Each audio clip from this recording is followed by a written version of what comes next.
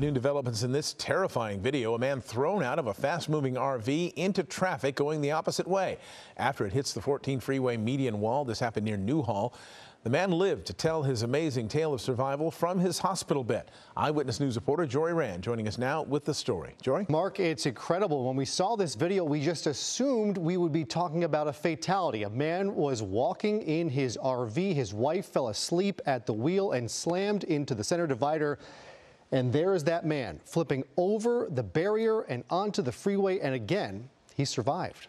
Watch the left side of your screen. That's an RV scraping its way along the center divider on the 14 freeway Monday morning near Newhall. But look again. You may have missed a person skidding along the ground on the other side of the wall.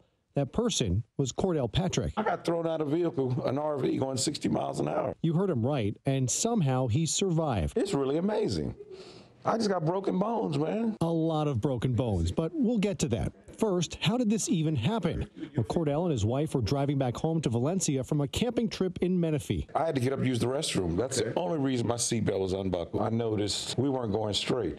We were going sideways toward the median. She had fallen asleep. So as I reached to grab the steering wheel, we had impact, and I was thrown out the window. That would be the driver's window, bouncing off the center divider and sliding along the HOV lane of the opposite direction.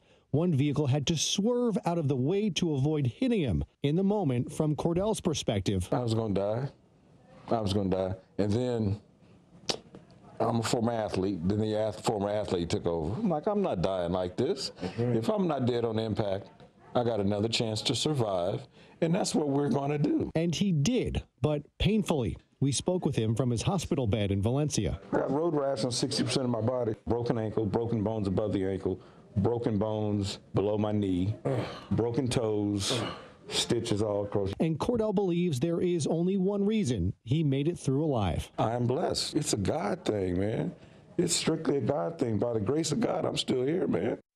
Cordell says he believes an angel intervened to save him here. He's going to spend more time in the hospital, but he has big plans. He's starting a podcast he wants everyone to listen to. He's a sports journalist, but the fact that he's able to do so, even though he'll be dealing with some pain for some time to come, is just incredible. Hello, I'm Mark Brown. Get more great ABC7 content by clicking the subscribe button for our YouTube channel and download the ABC7 Los Angeles streaming app on Fire TV, Android TV, Apple TV, and Roku to watch on your TV.